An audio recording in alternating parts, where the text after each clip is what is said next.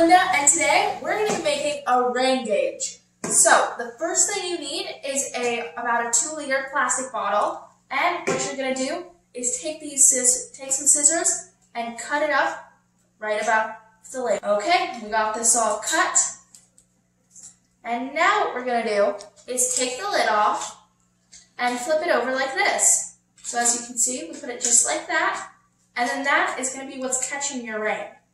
So, the next thing we're going to do is take a ruler, and we're going to measure out the inches with a Sharpie.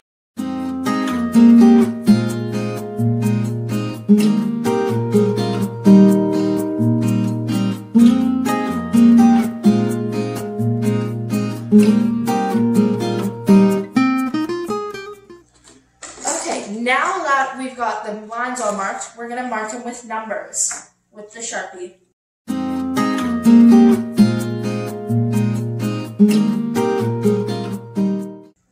Okay, we got that done.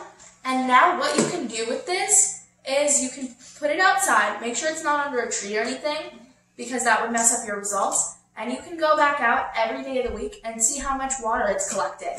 Also, make sure if you decide to do this at home, when using scissors, make sure you have a parent's help and permission. Don't forget to like, subscribe, and hit the notification bell so you can be notified when we have more fun videos. Thanks!